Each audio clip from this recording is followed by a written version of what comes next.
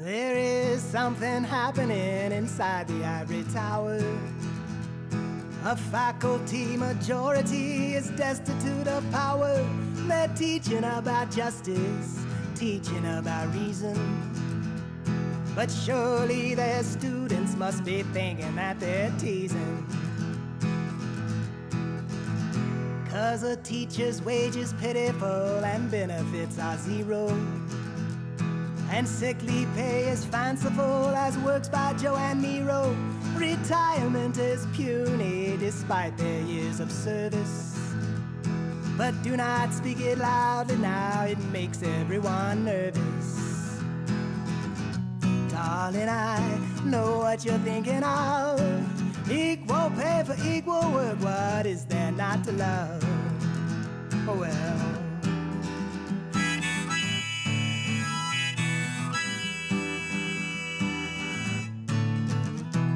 These adjuncts have a passion for teaching and for learning.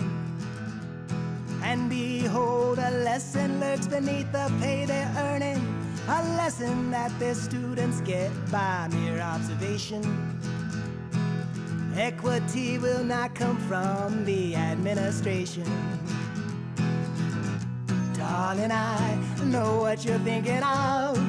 Equal pay for equal work, what is there not to love? I said, equal pay for equal work, what is there not to love? Come on now.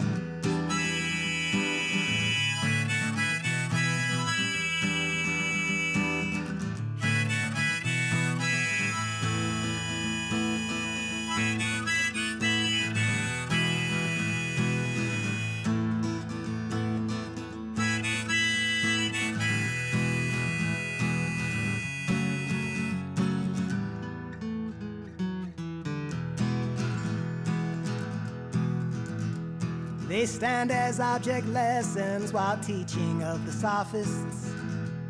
And yes, indeed, like Socrates, they do not have an office.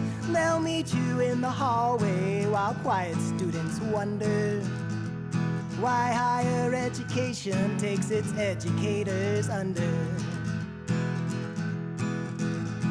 A college would be stronger with all teachers supported. The current two-tier system is divisive and distorted. Only a few on the ark, the rest of them are swimming. Fending now for themselves, including pregnant women. Darling, I know what you're thinking of. Equal pay for equal work, what is there not to love? Equal pay for equal work.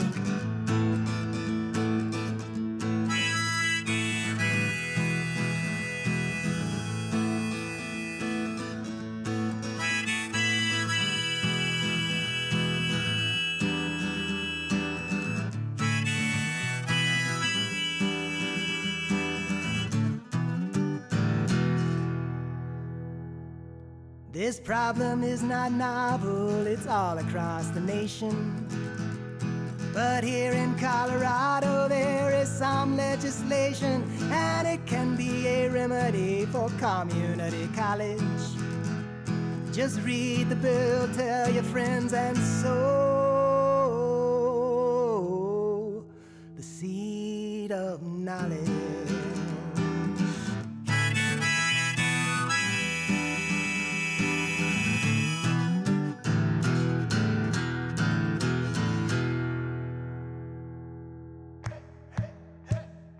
Equal pay for equal work now.